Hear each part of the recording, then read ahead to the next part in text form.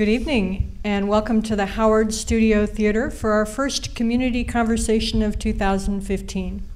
I'd like to thank our forum partner, the Bradenton Herald, and our broadcast partner, METV, and a special thank you to our panelists for joining us this evening for this important conversation. College campuses have traditionally been a place where healthy, lively discussions can take place about very current and relevant topics, and tonight is an example of that. We're very proud to be able to bring that to this community. I think we have an interesting and important topic for you tonight. Our biggest challenges are typically our greatest opportunities. Today, you can access the internet from almost anywhere on any number of devices. We conduct most aspects of our professional, financial, and even educational lives through the internet. This gives us unlimited access to news and information at any time we want it. It also creates an unprecedented vulnerability that a new class of criminal is eager to exploit, the cyber criminal. You only need to look at the headlines to see how widespread cybercrime is. Data breaches, gas pump skimmers, tax return fraud, but many of you have already experienced this personally. And if you haven't, it's likely that you will in the near future. In the midst of this challenge, the State College of Florida, we see an opportunity for our community. Cybersecurity is one of the fastest growing industries in the United States and in our region, with high demand, high paying jobs. In the fall of 2015, SCF adds a specialization in cybersecurity to our Network Systems Technology Associate of Science degree. This 2-year program will allow our graduates to fill a need in our community, and it's always our goal to be responsive to the needs in our community, as well as to provide opportunities for our students to gain employment in high-value, high-wage industries. Now I'd like to thank our fellow community conversation moderator, Chris Willey, and turn it over to you to take us from here. Thank you, Dr. Prosfeld. Appreciate that. Thanks to all again for attending tonight's community conversation. As I mentioned earlier, unlike past Herald SCF forums, we will take questions from the panel, from the crowd here. Let me introduce our panel, both of whom are very well versed on the issue of internet security and protecting your personal information. Our guests tonight are 2 experts in the growing field of web protection, both with State College of Florida, Manatee, Sarasota. And they are Mark Baker, Information Security Administrator, and William Culver, Assistant Professor of Business and Technology. I'd like to give you a little bit of background information on them so you appreciate their expertise in both of these fields. William Culver has 30 years of business and information technology experience in the public, private, and government sectors. And he is the SCF Networking Information Security and Business Program Leader. He holds a bachelor's in science in accounting and computer science from State University of New York at Albany and a master's in information technology from Capella University. He holds a number of professional certifications that absolutely back up his expertise and knowledge in this field. Mark Baker is the Information Technology Security Administrator for State College of Florida, and his duties at the college include conducting IT security and risk assessments, vulnerability testing, security program design, policy development, and security awareness training. These are all vital fields in today's world. He also serves as an online classroom moderator and mentor for a SANS Technology Institute and has more than 10 years of IT experience. And prior to coming to SCF, he owned a company that focused on IT and audio-video projects contracting for organizations such as Target, which recently got hacked, the U.S. Air Force, Westin Resorts, and Morgan Security. He too carries a number of professional certifications. So let's get right to the questions. If I can find one.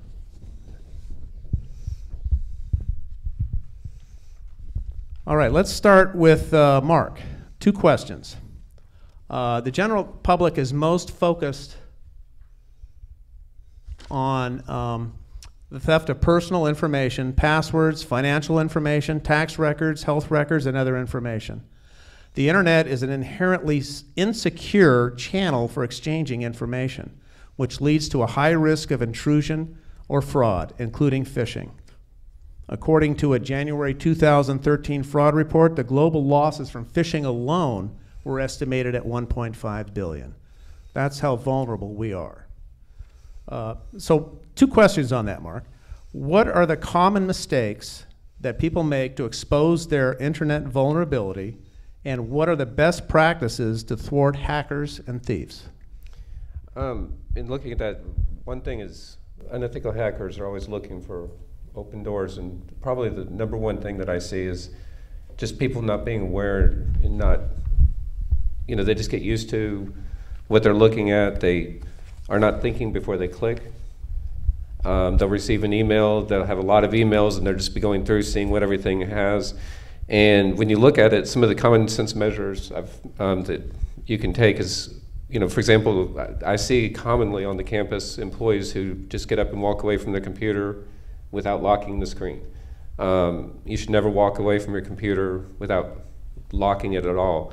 That's a common mistake people make. They'll leave it on at home, when they're not using it, because it's easier than just turning it on when they come back to it. You can go to any place with public Wi-Fi, like Starbucks. Joining the public Wi-Fi networks is especially dangerous. Anything you do when you're on the public Wi-Fi, when you're at Starbucks, you have to just basically assume that it's public knowledge. Everything you're transmitting, everything you're doing can be picked up and looked at. Inherently, those networks at McDonald's, Starbucks, have no security built into them, and it's very easy to sit across the table, at a table near you and pick up everything you're doing. Other things I see people doing is like not using antivirus on their computers, out-of-date antivirus, or especially free antivirus. A lot of people do that at home, which is inherently dangerous, because what you have to understand is there's a reason why it's free. They're not giving it away. What they do is all of the companies open it up for what's called adware. So they're allowing companies to monitor your internet usage, to look at what you're doing. If you start noticing your pop-ups start mirroring your internet habits, you start getting ads. That's adware within the free antivirus a lot of times. And the thing that's scary about that is the companies not only do it, but then they advertise what ports they open on your computer. And so hackers have those list of ports, and they just scan looking for them. And you can always tell who has free antivirus because it mirrors that. Other things, like I said, simply clicking on links, downloading an app because it just seems like it could be neat, or going to, free software, it looks like a great deal, so let's download it. Do you know the site? Are you familiar with that site? Have you checked it? Have you verified it, looked at it to make sure it's a reputable site? When you receive an email, taking a second and looking, do you actually know the person? Do you know who sent it to you?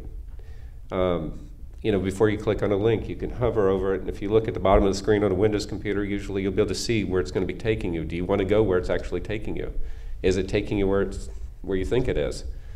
That's the thing, is thinking about the usage and being aware. Just like anything else, the more aware you are, the safer you are, because there's always somebody out there trying to get a hold of your information. I got to ask you a question you just mentioned something that I was not aware of. Locking your computer, if you're going to get up and go away for a couple hours or leave it on overnight, how do you do that? How do you lock your computer to prevent attacks? Well, like on a Windows computer, if you're at work, on the bottom left side you have a key that looks like the Windows logo. If you hit that with the L key, it'll lock your screen. That'll do that. But like if you're at home and you're walking away, the best way to prevent an attack is to turn it off. Because if it's off, it can't be attacked. For example, and people don't think about that too, with devices and things like that. I was at a conference just a couple weeks ago, and they revealed a study that in 2014, it's estimated 40% of identity theft that occurred in the US occurred as a result of hackers entering personal networks through connected devices like smart TVs, baby monitors, toasters, ovens. We connect these things and we don't think about the security or lack of security on them in what we're doing. So is it Is that considered a backdoor way to get into all your personal information? Yes, because A toaster? yes, because you have maintenance lists. For example, Samsung has a maintenance list of IPs that are used by their technical support people to remote in to work on your TV. Well, those are public. So then I can sit, remotely, and I can scan that range of networks, and whenever anything answers, I know it's a Samsung TV. I know it doesn't have antivirus. I know it doesn't have the security of a normal computer. It's online because it's talking. So it's got an operating system in it. So if I can get in and establish a foothold, then I can scan the rest of your network, find your computers, and it's a foothold that allows me into the rest of your house. Can I install safety devices on my Samsung TV and my toaster to block those attacks? No. The best thing to do is when you're not watching the TV, to disconnect it from the internet, or like we do at our house, we have it plugged into a power cord and we turn the power off to it when we're not using it, because that closes the door. But that's, again, the awareness, the education, the training, and understanding and learning. That's pretty scary stuff. How effective are firewalls such as Norton and other internet antivirus, malware, and all those other software programs? In May of 2014, the CIO of Symantec released a statement that said most antivirus won't be able to detect malware attacks today. At the very best product is going to catch about 50% of the malware in existence. So when we talk about malware, it's just evil software. It's a general term that covers all the different variants, viruses, Trojans, and things like that. The important thing is when you're looking at antiviruses, I call it personally, for myself, I look at the big three, Symantec, Kaspersky, and McAfee, because they have more people writing signatures, which are basically when malware's identified, when they identify it, they write a signature that will look for that within the antivirus and release it. Symantec, even with personal products, releases 4 updates a day of signatures. So the most effective antivirus is going to have more signatures. Those 3 companies, have at least a third more people writing signatures on a daily basis than any other company. So to me, protecting my own personal information, that's who I'm going to trust. So I take it. Those 3 companies again? Symantec, McAfee, and Kaspersky. So I take it you never leave your computer on. If you're going to walk away for half hour, an hour, you're turning it off. I either turn it off or I put it to sleep or hibernate it where it's not accessing the internet. So putting it to sleep will stop that as well? Right. Okay. I was not aware of that. I thought you could still access that. Okay. Well, I'm terrified. Can you talk a little bit, Mark, about how hackers gain access to our emails, our email passwords, and then how they use that to send emails from me to my friends that can wreak havoc in their systems? Okay, yes I can. And I'll also say that you pay me to terrify you, so I've now done my job, so this is a good thing. Well, the most common way that bad guys obtain email information is through phishing attacks. These may involve a hacker sending a login page. It looks like the user is logging into Gmail or Facebook. They mimic pages. We had an attack here at the college right after I first started, and the students and the staff have a page. It's called SCF Connect, and they actually mirrored the page, created a website that looked exactly like it, but instead of .edu, it was .org. And if you clicked on it, it wouldn't accept your credentials. So then you hit password reset. It took you to a place where you could enter your credentials. Well, now I have your credentials, I'm in. And so they'll send you emails offering you free things. But how do they get in? Common ways of obtaining the information. Installation of keyloggers is a real common thing where you download something, you download software from a site that you don't know about. As an example, I saw this just probably about 3 weeks ago. I won't say who, but one of our employees who should have known better, we were talking about a new tool, and we decided Firefox was the best browser, so we said, well, let me try it. Google Firefox, and just clicked on the first link. And he's over there clicking, and finally I'm like, okay, wait, there's only 1 click to download the software. What are you doing? And then all of a sudden he's like, all these programs are opening. Well, it's because he just saw Firefox, he just clicked on the first link. Again, what we said at the beginning, awareness, understanding, if he had taken time to look, he would have seen it wasn't Mozilla.com, it was a different site. And so he's following all the prompts and just clicking, and it took a while to clean that computer out. But like, for example, with keyloggers, one thing that you can do to keep that, what they're doing is looking at all your keystrokes, your passwords and things like that. In Windows, if you've ever clicked on the start screen, and Macintoshes have a version 2, there's a place, there's a little search box. If you type OSK, it's an online screen keyboard. And when you click on that, it opens a little keyboard where you can actually click with the mouse to enter your password. A keylogger can't pick that up. So now you've just protected your password. If you're doing online banking, you can enter your credit card with that. It's a free tool built into Windows. And again, if you look at the Windows icon and you click on that, right above that menu, in the start menu, there's a little box. It looks like you just type run, R-U-N, and that'll come up with the run box. And in the run box, you just type OSK and OK, and it'll bring up that keyboard. I'm writing that down. But it's a way to protect your credit cards and things like that, because a keylogger can't pick that up, because you're using a virtual keyboard instead of a physical keyboard, so it protects it. Another means that they do is, Trojan horse software that they download, because, like, for example, what happened, we eventually got to Mozilla, but it was a free site. They were not looking at where you're going and downloading software. There's human nature. I want to get what's free. I want to get what's easy. So they're offering free software. Well, maybe I can try that, and if it doesn't work, then I'll pay for it. Well, there's a reason why it's free. You always have to remember that there's nothing free in this world, and there's always a reason why they're offering it for free, because they're making money somehow or another. It's usually not to our benefit. So. There's a lot of terms that you've said this evening, including malware. But in addition to malware, then there's viruses, Trojan horses that you mentioned, spyware, worms. Can you describe what each of those might be in a little bit more detail? Thank you. It's almost like going to a hospital with all the terms we have. Malware is basically software that's intended to do something bad. And then everything else is a form of malware. So when we talk about it within the industry, we're talking about malware as an umbrella term.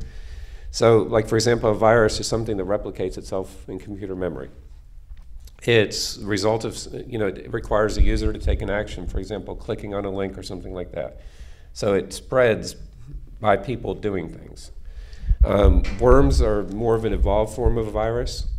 They will replicate and spread on a much, on a much larger scale, because they don't require somebody to do something. Once they're in, they can begin to regenerate and grow a lot faster than a virus. It was always kind of hard for me when I was first learning these things, because it seems to me like that would be more like a virus that just goes on its own, but the virus requires action, worm doesn't. That's the difference. Trojan horse is a program that appears to be pretending to do something that it's not actually doing. For example, the illustration I used about the gentleman who was clicking. He thought he was clicking on links to download software. He was downloading Trojan horses because he believed they were bringing him to what he wanted, but actually they were bringing him to a dark place, as we say. So spyware consists of malicious programs which can be installed on a computer. Their goal is, they differ from other forms because they're not there to damage the computer. They're there to gain access to information, to steal your information, to figure out, your secrets, basically. Would that include tax information? Yes. So it's not just more harmless information. It's vital personal statistics. Vital and numbers. personal statistics and information, yes. And those devices or programs that you talked about earlier would protect against all those different types of malware? Yes. And you want to use layers. For example, I know that antivirus is only going to catch 50%. Best case scenario, you have a couple of different programs. A lot of people are satisfied with just having one. But then Windows comes with a free firewall that you can turn on, making sure that's turned on, making sure that you're getting the updates for your antivirus. Macintosh computers have firewalls built in. So having the different layers of security built in is key. And again, like, for example, antivirus, it doesn't automatically scan. It's something you don't want to just be using in the background and trusting. You want to make sure every time you turn on your computer that you run a manual scan, that you're looking at it and making sure that the computer is being scanned to be catching those things. I hear you saying that you should have multiple levels of this antivirus software, correct? Correct. Which would you recommend? Again, I mean, you mentioned 3. Those, Semantic, and isn't Norton one of the ones? Semantic is Norton. Norton, that's what I thought. Is owned by Semantic. Okay, but then when you have a Windows computer at home and you turn on the protection device, is that adequate backup, or do you need something stronger? Well, like, for example, if you had a paid program like Semantic, Windows has Windows Defender, which can be used in conjunction with the firewall, and that's built into it, so you can be scanning with Windows Defender and the Semantic or Norton or McAfee, whichever one you choose. But now you have 2 layers. Then you turn on the firewall, that's a 3rd layer. So that's what we're talking about when we talk about layering the defenses. When a company as large as Target or a major financial institution loses client information to hackers, how should people deal with that? The first thing is, don't be surprised by it. You should be protecting yourself before you even go to the store. The FBI has a number, they call it the magic number. And what that is basically when they begin investigating a case, they have to get to a certain point before they notify the company. It's just the way the casework works. The magic number is the average number of days that they know about a data breach before they show up at your door to tell you you've been breached. In the US, the last time I looked at it was probably about a month ago. The magic number was 198 days. So usually by the time it hits the news, it's been around for so long, it's too late. As of yesterday, I looked at it just before I came over here. As of yesterday, in the US alone, there was 270 data breaches exposing more than 102,372,000 records. And then, so really, it's taking measures to protect your information before you even go to the store. Credit card companies will issue low-limit credit cards. So instead of taking your regular credit card, have them issue a low-limit credit card that you use for your regular shopping. Opening a free checking account that you only transfer enough for the grocery trip that you're going on, so that if it does get breached, what do you have to risk? Just what you've transferred in for that one shopping trip. So, taking protective measures before you shop is the best thing, because the problem is everybody says, how do I react to the data breach? Well, you should have acted before you heard about it. And I'll just use a couple of examples. A lot of people, they're not required necessarily to notify the major news. They're required to notify so it doesn't always hit major newses. For example, a lot of people don't realize AT&T had a major data breach that was reported 5 days ago. Hasn't been in the news. White Lodging Services was reported 3 days ago, and if you wonder who that is, that's Hilton Garden Inns, Fairfield Inns, Suites, Starwood Hotels, and they had a hack that was discovered after it had been going for 2 years. So that's the thing is, if you're aware of this, and these statistics shouldn't scare you, they should just make you aware that you take protective measures before you go in. It's just like we talked about in a hospital. The doctors will wear the mask, they'll take measures so they don't get the infection. Well, that's what you do when you're shopping. You're aware. You call your credit card company, have a lower credit limit card, have a separate checking account that you use if you're going to use a debit card. Just take the measures to protect your information, from the get-go. With my bank, I have a email alert, and you can set this, and I say any expenditure over $50 that hits my credit card, I want an email alert. Mm-hmm. Is that adequate protection, or that's a proactive measure? Yes, but usually the expenses already happen before you get the alert. Right, but they can take that off. Right, and they can claw back the money. Right. So at least that's something. Companies tout encryption as a failsafe to online commerce. Is that true? And for example, is online banking safe? In 2012, ComScore, there was a ComScore report that estimated close to 29% of all internet users worldwide were using online commerce. So it seems like it would be safe. There are problems inherent to our system. For example, in the US, we're the last country that allows us. When you hit submit with online banking, and a lot of banks now have two-factor authentication where they'll send you a text as soon as you hit submit with your password. I recommend that highly because when you hit submit, you have it's just like a house key to unlock your door. Every other country requires that key to be sent separately from your password, so I'd have to intercept both in order to get your password. In the US, most banks transmit the two together in one packet, so if I receive one, I've got the other. Now it's a matter of me being able to decrypt it, to discover it, but it's there. And that's why, again, looking at being proactive, taking the alerts like you were talking about, you know, thinking before you shop. There's some, you know, some common sense things. There's a lot of fake websites out there that actually transmit to the real sites, you know, confirming that the bank that you're dealing with is legitimate. You can actually go on the FDIC site and look up websites and confirm that they're actually legitimate. Being aware of copycat sites. You know, there's, like we talked about earlier, they make sites that look like your bank, and it's just slightly off. One letter might be off. Being aware, looking at it, and, you know, that's something that's really the big thing, is just awareness. So. Are organizations like LifeLock a good preventative measure to take? Yes and no. They're reactive measures. You know, you've been breached, so this is how you react. Again, they can be part of what we talked about earlier with layering your defenses. They can be a part of that layering. Well, I'm a big online shopper. I don't have much time to do that in person, so most of what I buy online. And frequently they take you to what's a secure site if you're going to put in your credit card information. Is that secure? Is that a different level of security than the typical website? How does that work? You don't always want to assume it's secure. Awareness again. You want to make sure that you're looking up top of this as HTTPS. Then you know it's supposedly secure. But you don't want to automatically say, drop your guard and say, well, it's automatically secure. For example, we have some tools here at the college, and we're looking at and protecting student employees' social security numbers, so on and so forth.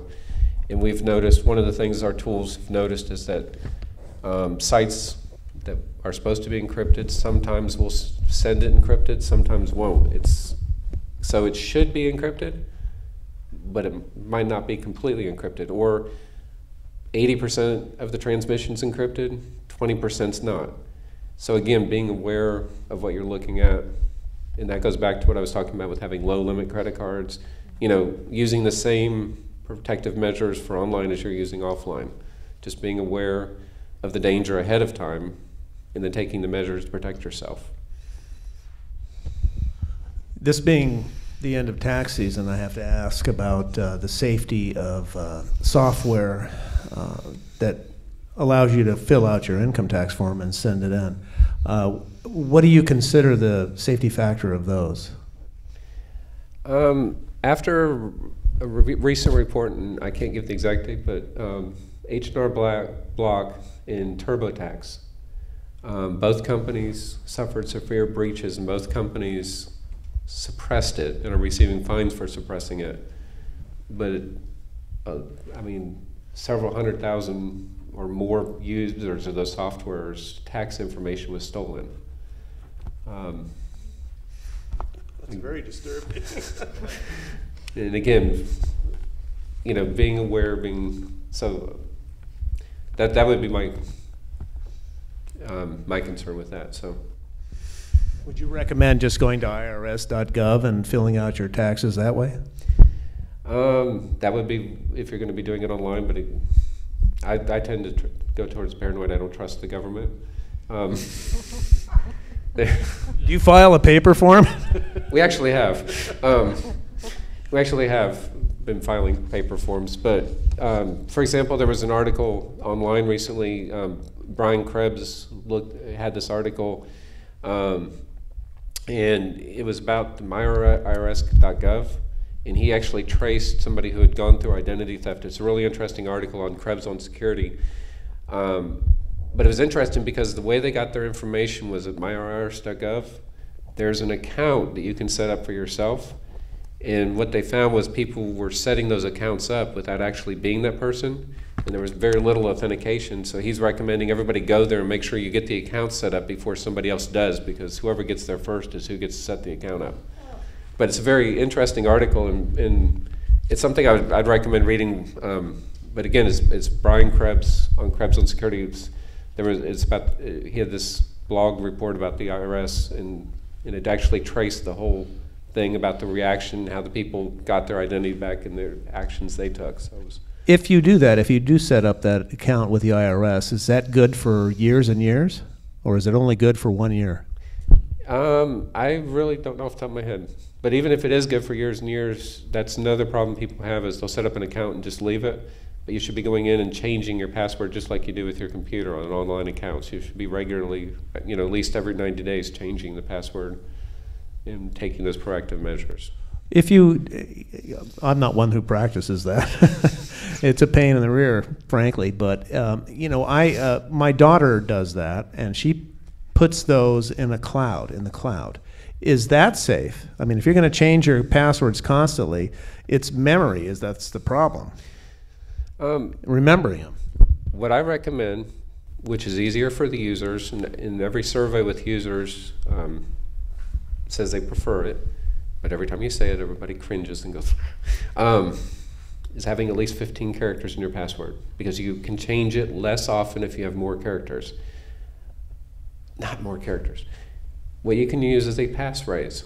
For example, the phrase, "my fluffy bunny," with a capital M, "she is 4 years old," with the letter 4, with the number 4, exclamation point. The NSA took that password, in over 2 years with a mainframe computer, were unable to break it. Now, what's easier to remember, an 8-digit password with a bunch of exclamation points and stars, trying to remember that, or a phrase? For example, my wife and I met in the Bahamas. I can make up a password that says, "we met in the Bahamas so many years ago." That's easy for me to remember. Your cousin's middle name, or your where you went on your honeymoon, things that nobody else would know, you make up a sentence. You could actually get away with changing it every 6 months, and it'd be more secure than having a short password that you're changing every 30 days. I've had the same password for 25 years. I'll be changing that tomorrow. And it's password, right? No. But that is well used. In Hackers Everywhere, thank you. Thank God I haven't been hacked. Let's discuss the differences between browser security and network security. What should the general public know that will help them understand the differences and the security that they need? Well, a simple way to think about network security would be in terms of the appliances you have, like in your kitchen, like a microwave, toaster, blender. When we talk about network security, we're talking about the things that connect them. So in the kitchen, what connects them? The power. So when we're talking about network security, that's what we're talking about. It could include the electricity, the powers of the devices.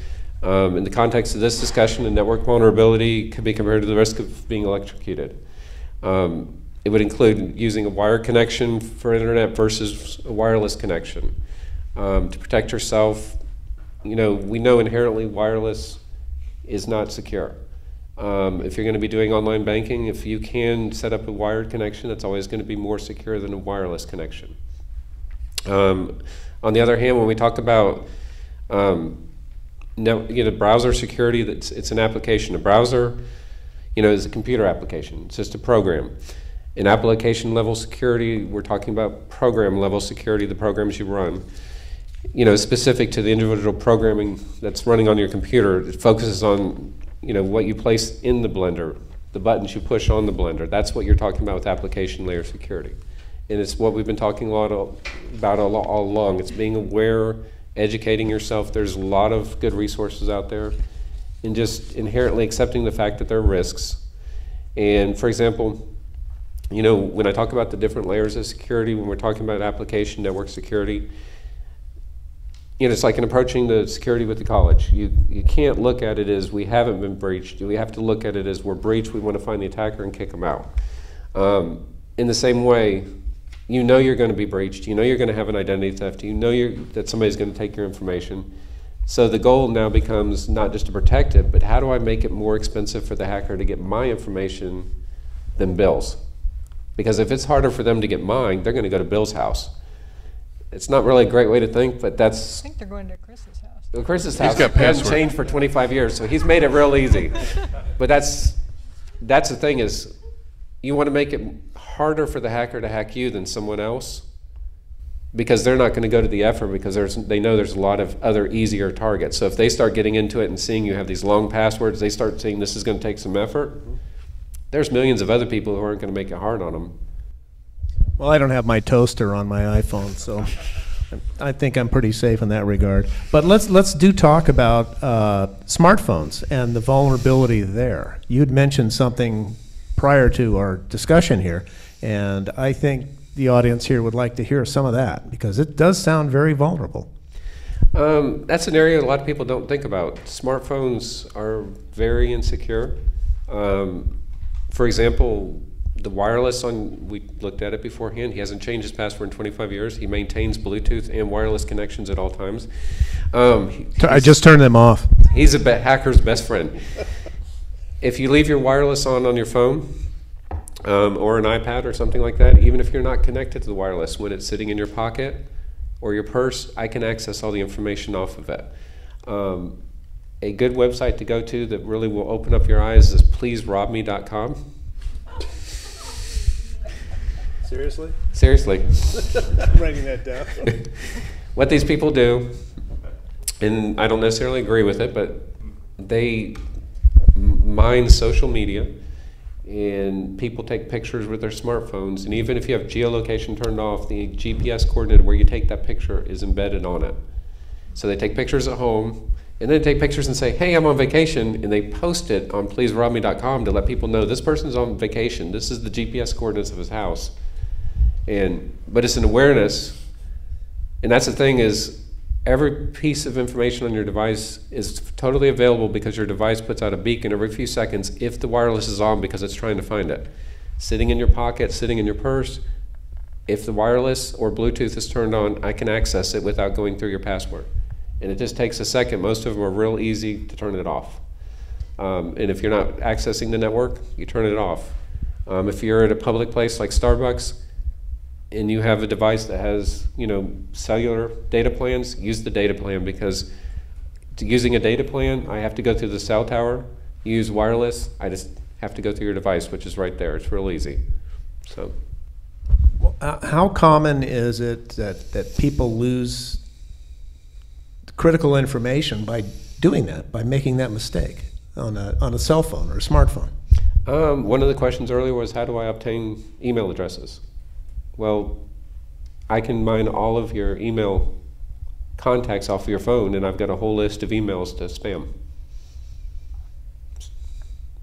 Sitting in Starbucks while you're, surfing the internet on the Starbucks thing, I can pull all of your data off your iPad, off your phone, if you're using the wireless. How can you be secure in using something like that, in Starbucks or wherever? Is there a way to prevent that while you're in Starbucks? Not using the public Wi-Fi. All public Wi-Fi then you're exposed. Correct. For example, if you have your Wi-Fi turned on and you're connected to a network, and you text, your phone is automatically going to default to send the text over the wireless, so it's not using your data plan. If you're talking, your voice communication actually will go across the wireless. It's very eye-opening to sit in a hotel with what we call the sniffer, capturing traffic, because of all the text and voice conversations you can capture. So you're really not saving money by using those free wireless connections. You're exposing yourself. Correct. It's a risk. Are you willing to take the risk? Are you willing to accept the cost that comes with using the free? Not anymore. Mark, in terms of context, we were talking earlier about how many attacks that we have on our system at the college on a daily basis. Can you talk about that and then what that might translate into to an individual household or a personal computer? Most attacks today are automated. Automated scans of networks and so on and so forth. We have we look at it, we have over 40,000 scans on our network every single day. You look in a residential situation, one of our new tools actually looks at the scan, and we looked at it a couple weeks ago, and it's almost like a continuous thing on our home network of just people scanning and looking for holes. I mean, in a given day at a house, you could have, I mean, literally 1,000 or more scans looking for holes in your network. It's, and they, especially when you look at it, like when you look at it, especially at night, it increases because most people, like, they're no longer watching TV, so they just turn it on and leave it connected.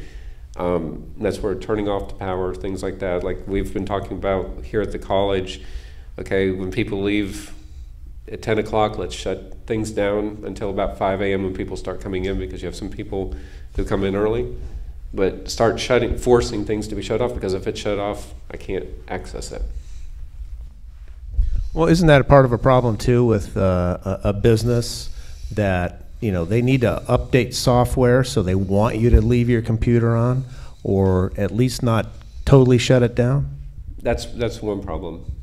And that's where, in a business situation, you want to set up a maintenance window where, and randomize that. Because if one thing you look at when like with penetration testing is where you get paid to hack, and you look for patterns. Okay, so every Tuesday night I'm going to do maintenance. So I start seeing when I'm scanning the network that things are on Tuesday nights. I know that's your maintenance window.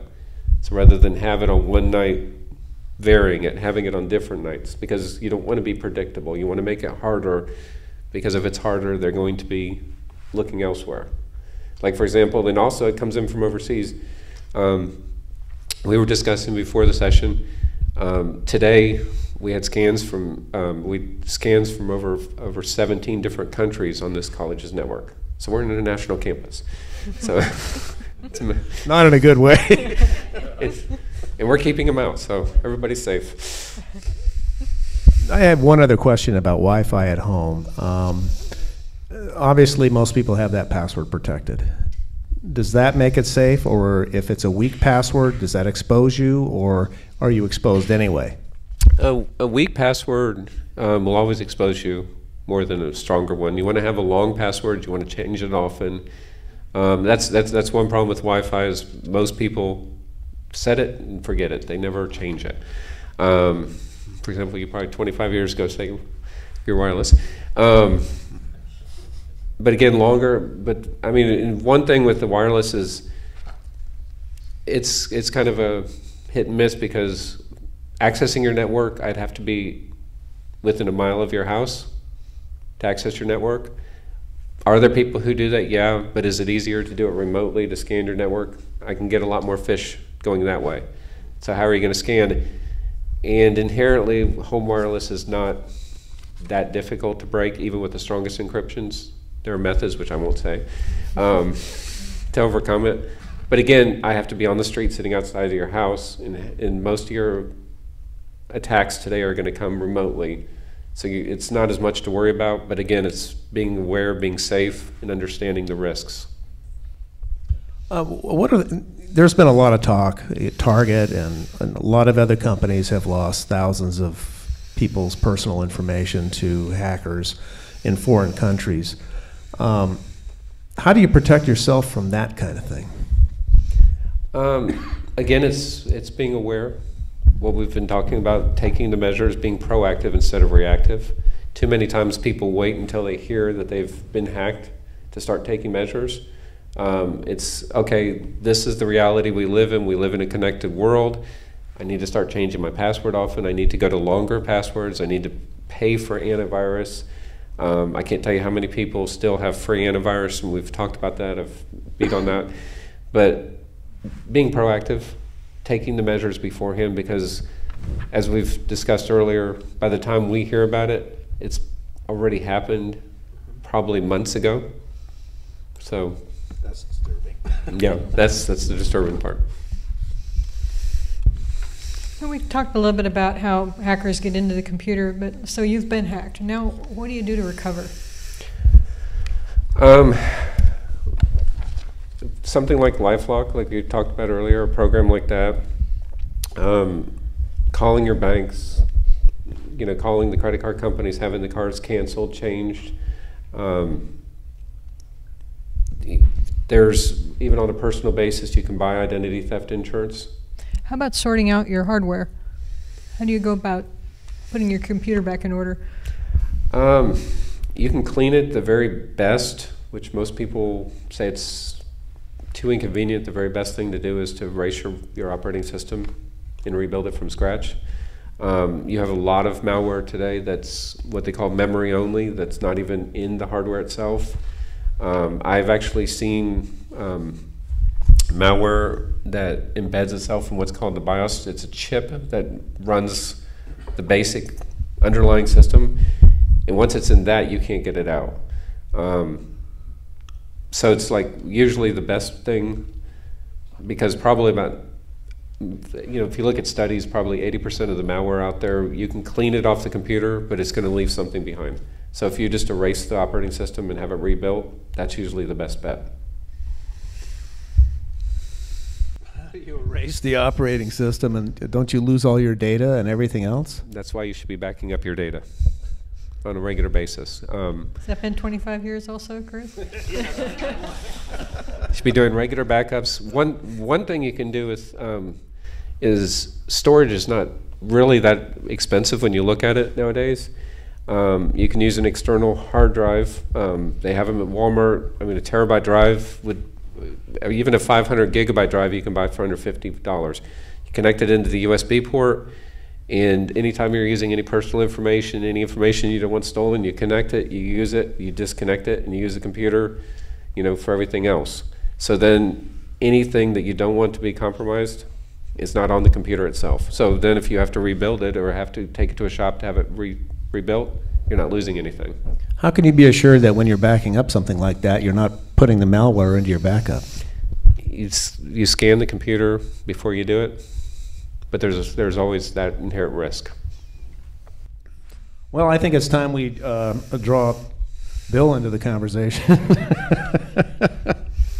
And we have him on the panel to talk about the college's new cybersecurity emphasis. But first, I'd like to direct a question to our moderator, Dr. Probstfeld. Why is it important for State College of Florida to offer this program? Well, like I said in the introduction to us, one of the most important missions we have as an institution is to be responsive to our community. And when it's brought to our attention that there's a need for graduates to fill a need for employers in our community, we want to be responsive to that. We also want to provide opportunities for our students to get into these new and emerging industries, and obviously cybersecurity is one that's very, very important. Bill, what can you tell us about the program itself? Sure. Well, based on meetings with our advisory board, we found that there was a need, that they were looking for cybersecurity professionals. And it's an associate in science degree. We have a networking system technology program, and then there's two specializations in there. There's a network and system administration, and a new one that we're adding is cybersecurity and digital forensics. It's basically 15 credits of general ed, which is, for most of our programs, that's about what all of them have. There's 30 credits that are common to both specializations, and then each specialization has 15 credits that are specific to that. So on the website, if you go to look, some of the information is being updated because we just had it approved by the board, I believe, a couple weeks ago. So it was finally officially approved. Also, recently we just became members of CompTIA Academy, Microsoft IT Academy, and Cisco Academy, which gives us the ability to offer some additional resources to the students so they can get some of those professional certifications that employers often look to validate their credentials. And will the classes be offered on the Bradenton, Lakewood Ranch, and Venice campuses? Yes. Depends on the course. What we try and do is kind of gauge where the students, I've had students, I've taught on all three campuses. I've had students in Bradenton traveling from as far as Clearwater and as far south as Fort Myers. So sometimes it's better to offer it in person, sometimes it's better to offer it online, or we try and give it in both formats so that we can, meet the needs of all the students that want to take it. So you will be doing online as well as traditional classrooms? Yes, this as program? much as possible. Sometimes a lot of these components, there is some desire to have some hands-on, actually hacking into a computer and doing some of the things Mark's been alluding to physically with a piece of hardware. So that can be a little challenging. We do have simulators that allow the students, even if they're online, to do a lot of the components. But yes, we'll be offering it online, in person, and blended. So as we've heard from Mark, we're always trying to stay one step ahead of these cyber criminals. So within the context of this class, how are we going about trying to stay ahead of what's coming next? Well, that's always a challenge, especially, it's a 2-year program. If people go full-time, not everybody goes full-time. A lot of people are doing, they're changing careers, or they're going, a couple classes a semester. So we do have one of the courses in the program that we've added is current issues in cybersecurity. And that's going to allow us to address things that aren't specifically addressed in another course. Because a lot of times, as you know, Carol, we have to have courses approved. Everything has to go through a process. So that gives us a little more flexibility in being able to address those more current issues. Are there any admission requirements or prerequisites to the program? Nothing other than our general, we have an open enrollment policy, so students, potential students don't necessarily have to take SAT and so forth. We'll have some students that are part of dual enrollment programs through high school that may choose to go down this path. But basically, a love of technology and a willingness to work long hours when necessary.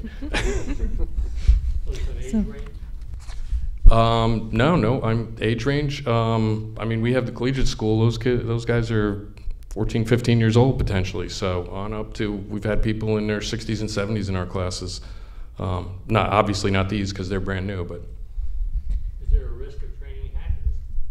Absolutely, nothing you can do there. We can't do a background check on everybody, and it would be nice, but probably would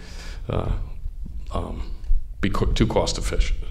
So for those who are not choosing to go into the hacking business, what kind of jobs will these graduates be looking to fill, and what's the salary range of those jobs? Sure. We have the demand for cybersecurity is growing 12 times faster than non-IT jobs, and about 3.5 times faster than the demand for other IT jobs in recent years. There's just a huge unfilled vacuum of need for cybersecurity. Some students will already be in the IT field, so they may be trying to get additional credentials to make progress within the organization that they currently work for. But we do have some things on our website, Career Coach, where you can go look and see, based on a degree, what jobs are available and so forth. There's also another site called Employ Florida, but I did a quick look. I was hoping to be able to pull it up here, but we're not able to.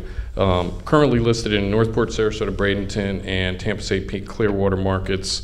There's 123 network security positions, 289 information security positions, 68 security analysts, and 24 information security analyst positions.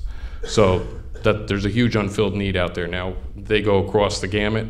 The pay range is going to be anywhere from $15 an hour, which is about $32,000 a year, so not too shabby, on up to $65 an hour, kind of what Mark's making. I don't know about that. If I might say also, Carol, I was in a conference about 2 weeks ago over in Orlando, a national conference, and I met several cybersecurity professionals from this area that were working with me in some of the behind-the-scenes work. So I started asking them I was telling them about us developing the program here, was asking them about the market here, because we moved here last year to join the college. So I'm not as aware of the job market itself. And every one of them, there was 8 different ones I believe that I spoke with, 7 or 8, and every one of them said that the best opportunity in cybersecurity in this area comes from not looking at it as long-term career, because every company is so short-handed by the time you get experience. You can make $1,000, $2,000 more by going to another company, and that same company you just left 3 or 4 years later will give you a raise to come back. And they said they all kind of travel because there's so much opportunity here and so few people to fill that opportunity. So that really, to me, validates what we're doing. Supply and demand, yes. Exactly, Bill. Can you talk a little bit about what kind of certifications might be embedded into this 2-year program, if any, and then if internships are something that we'll be developing along with that? Sure. Actually, Mark is going to be having an internship under him, so that's one. We're looking at opportunities to offer some internships with local employers. Certifications, there's Microsoft certifications, Cisco, CompTIA, which does things like Network Plus, Security Plus. It's a continually growing field, so we're always looking at how we need to address that. So when a student graduates from that program, could have a number of certifications as well? Oh, absolutely, yes. A lot of the courses that we teach, even with our current plan before we did the rework, are geared towards certain certification exams. So I teach 5 computer classes. Each one of them is tied to a certification exam. Now, whether the students choose to take that or not is another issue. We just, like I said earlier, we recently joined CompTIA Academy, which is going to allow the students to take the exams for half the price of what it was before. So an exam that was $300 is now $150, which, as all of us who have been students before know, dollars are important. So we want to try and be aware of that and take it into account when we can. I wanted to drill down into something that I find fascinating, and that's the forensics. We hear all the time about the authorities grabbing a computer and digging deep into it and resurrecting files that were deleted, that you really cannot erase anything off your computer. Is that true? And what is describe the art of forensics on computers? Basically, there's tools that you can use to go in, and yes, it's true, you can get things that have been erased. Basically, when a file gets erased, the first character can get changed to another character, and that space is just marked as it's available for future use. Think of if you erase something on a piece of paper, you can kind of still see it, but you can write over it again. And if I might add in also, in the forensics field, I've had the training in that I'm certified as a forensics examiner. The one thing that's fascinating on a computer is that every keystroke you make, every mouse click you make, will create between 3 and 7 entries within your registry. It was fascinating. Before we moved down here, I had an opportunity to work with the local sheriff's department. There are anti-forensic tools like CC Cleaner is one of them that erases things, but that too creates extra copies of everything that is eliminated. And so when I was working with the sheriff's department, they used to love it when people use anti-forensics tools because you created extra copies. So yes, resurrecting the log files, everything is within the registry. It's down there. Everything you do on a computer Stays there. Stays there. Permanent. Yes. Until you erase the entire hard drive. Correct. I think now is the time we'll start asking questions from the public, and we do have one question that was submitted via email. We answered 3 of her other ones, but she has a very specific one about a MacBook Pro that she purchased in 2010 and an iPad Air purchased 3 years later in 2013, and they were all in sync with her Mac desktop computer. And since her desktop was compromised with malware, are all these products also in sync? Would they be automatically compromised with malware? Okay. Syncing devices doesn't mean that you're automatically going to be cross-contamination, but it makes it more likely. Now, one thing to look at that is most of your infections, again, come as a result of a user's action. So synced devices usually have the same user, so the same actions on each device, which increases the likelihood. And hypothetically, if she was to purchase an iPhone and all 4 Mac products were in sync, would that automatically compromise her iPhone? Not automatically, no. Again, it's user actions. If she takes the same action on each device, yes. If it's a worm, it could cross-contaminate because they don't require user action, but it's not automatically guaranteed that you're going to be cross-contaminating. How long does that take? I'm sorry? How long does it take that cross-contamination? Like with a worm can if they're connected at the same time, it could be instantaneously. It could be several days later. It could be a month later. Really depends on what type of malware you have in your device.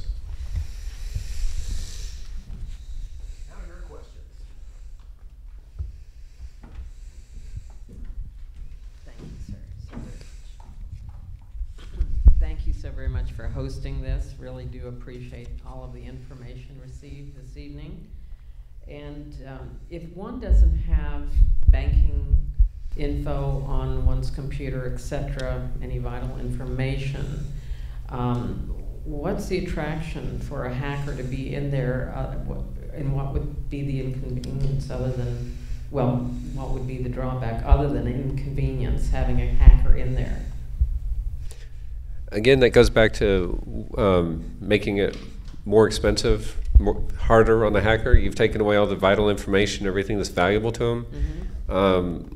The biggest thing is, can they get access to your email lists, which would give them access to other people's computers for phishing campaigns, so on and so forth. Right. It's more of an annoyance at that point if you don't have anything to lose. Again, like I mentioned earlier about using the external drive and storing all your personal information on that. It's just...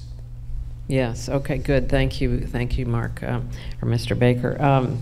Very quickly, recently my computer has been compromised, and when I'm trying to do something on there, I get these pop-ups, and I've taken photos of it because, as you mentioned earlier, they'll create something that looks legitimate, and I thought it was. I have a Mac, and so it popped up with Safari, and as I'm looking at it, because they wanted me to call a certain 800 number, etc.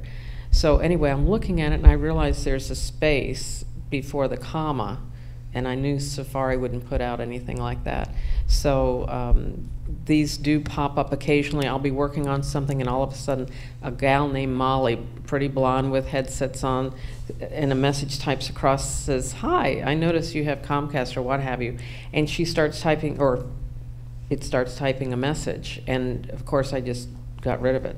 But they're very insistent, and I guess the only way to get rid of that is to Apple told me I could bring the computer there, and they would take care of that without a cost. So, yes, and the one problem with the Apple products, a lot of people think I'm more secure because I have an Apple product. That's something you hear a lot. Mm-hmm. If you look at it, if you took it, there was a study done over 10 years. If you look at it, there's less Apples out there than there are Windows. And if you took them and actually distributed them equally, the same number of Macs as Windows, then you would see over a 10-year period the amount of malware was within 1%.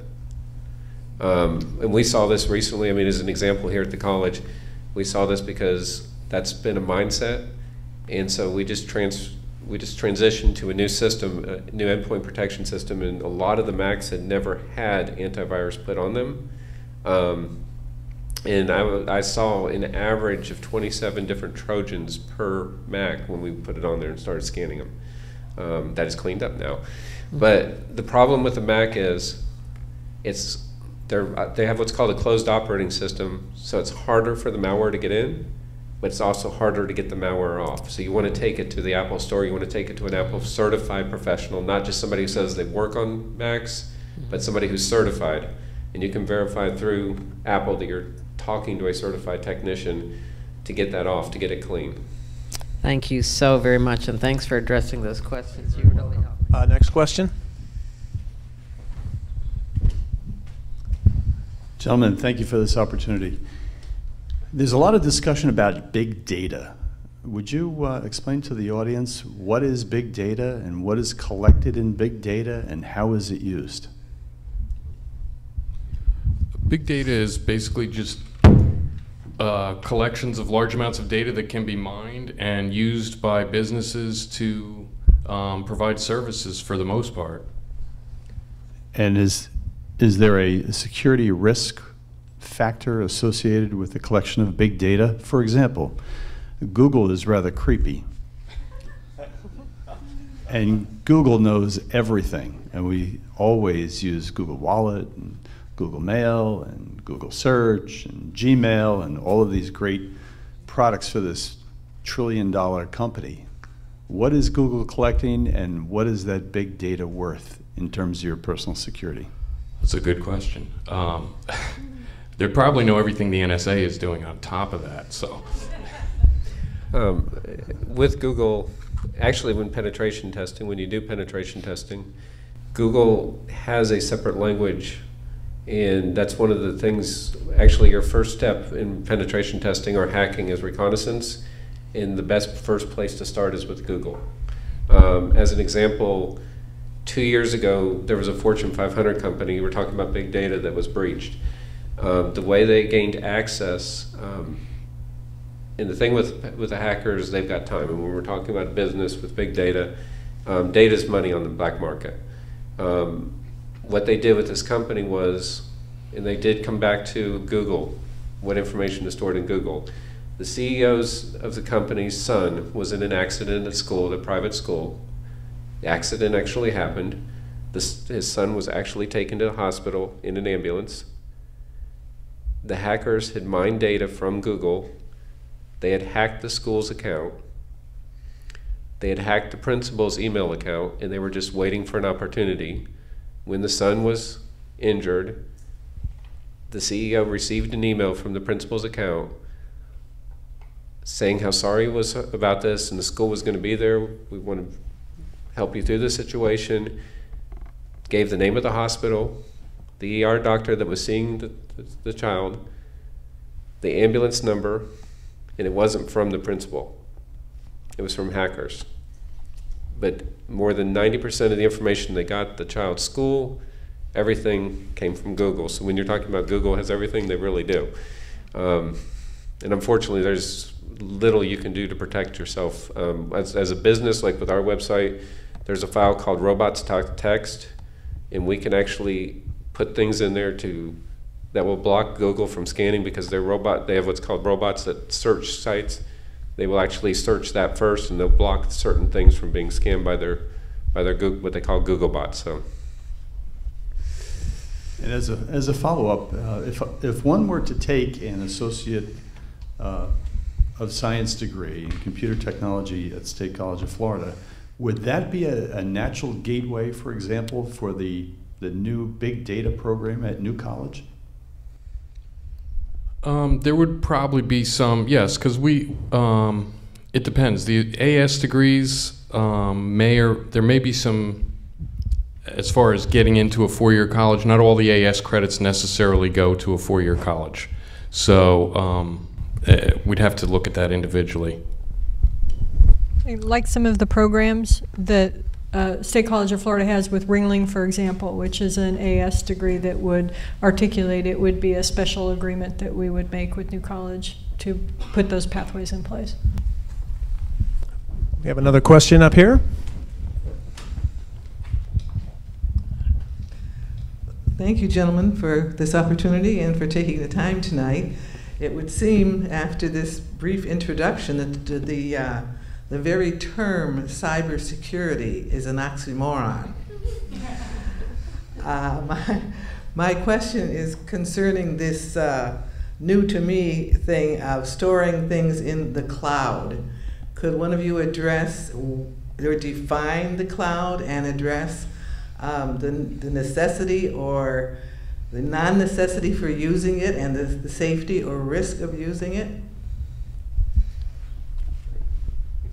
Well, the necessity is convenience. The cloud is driven by convenience. For example, Microsoft has the Office 365. You can get it on a personal or business subscription.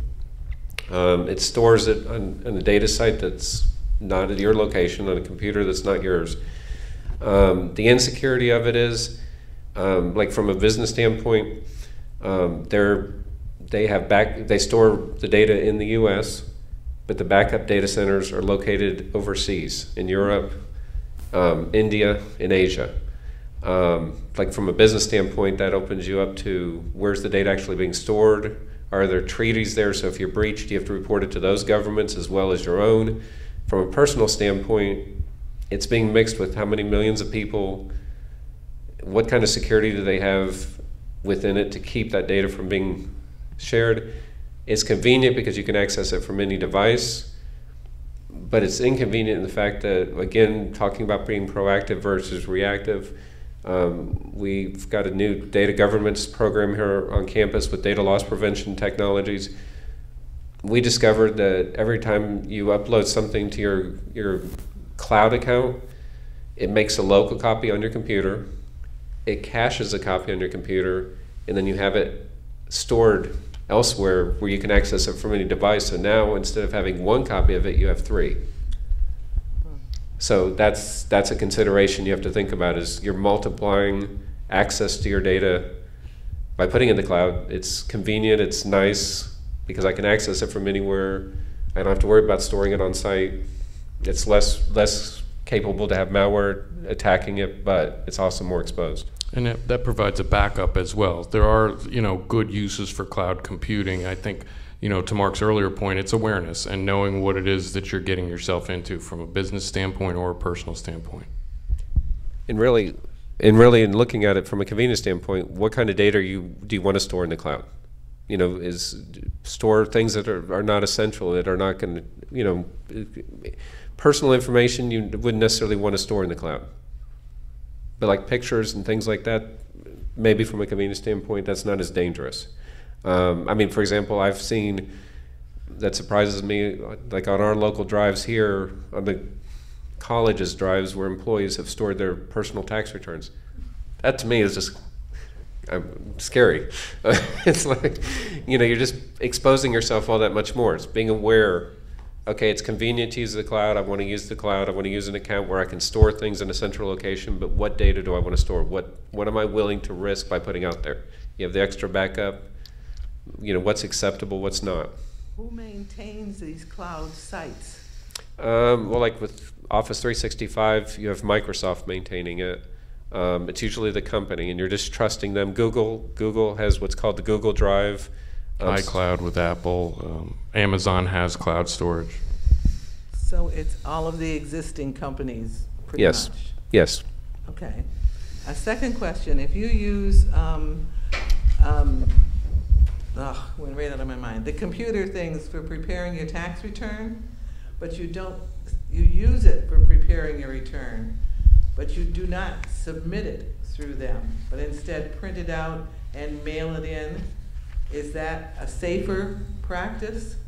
That is a safer practice, yes, because you're not exposing it to the electronic transmission. Thank you. Thank you, gentlemen, for being here. I have 2 questions, but one is pertaining to banking and credit cards. I've noticed that when you set up an account, they'll ask you one thing is you're going to use this computer all the time. And the second, then they'll set you up with questions, like who's your best friend back in high school, and different questions like that. When you go to a different computer to access your account, typically they'll start asking you these questions. How secure is all that? The questions themselves depends on where the computer. If you're using a public computer, No, I'm using my personal computer. it's pretty secure. But again, if you're on public Wi-Fi, anybody can capture what you're answering on those questions. If you're on a public Wi-Fi and that's the only way you can connect to the internet and you need to check it. Again, what we talked about earlier with using like the on-screen keyboard to keep it from, like a keylogger or something like that catching it. It is more secure to be answering the questions, but there's always those insecurities. Being proactive and thinking ahead, before you start doing that. So. And what are the questions that they're asking you? For example, if they ask for your mother's maiden name and you have your family tree up on genealogy.com or something like that, it's public information, right? If you put if you use Facebook and you've got your wife's name and you're using her maiden name or something, if this information is somewhere else that the hackers can get to it, that can make it more insecure. So one thing I've heard is just give an answer. It doesn't matter if they ask what your mother's maiden name is and you say, coffee table. It doesn't validate that it's a valid last name. It just wants something in that field. So you can put anything you want in there. For PIN numbers, phone numbers, use your home phone number from when you were a kid, something that's not going to be out there in the public eye. Thank you. My second one is you mentioned about turning on Windows firewall. How do you do that? How do you know it's on? If you're, what version, well, it depends. I don't want to get too detailed, but if you're running the most recent version of Windows, it's going to be on by default, unless you've gone in and turned it off. If you're using another, one of the solutions like Mark was talking about, Symantec, a lot of times that will sometimes override the Windows firewall, so you'll have a different protection that serves the same function. Okay, thank you. Hi, thank you. It seems to me right now there's been sort of an explosion in people who've gotten their taxes hacked. I'm not aware I ever was hacked otherwise, but somebody filed my tax returns before I did this year. How are they getting my social when I really am? Has somebody else been hacked that has my information? If any of these large breaches that you hear about, if that data Target? is in there, it's out there. Yeah. Okay. I guess I kind of knew that. Yeah. Thank you. Anybody else? Yeah, a couple of short little simple ones. As I was told that like a Samsung tablet or something, you buy one of those, you don't need antivirus because it can't be affected by a virus or malware. Is that true?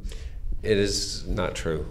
Like a Samsung tablet will have Android, and in the past, for 2014, they actually found more types of malware on Android devices than even Windows computers.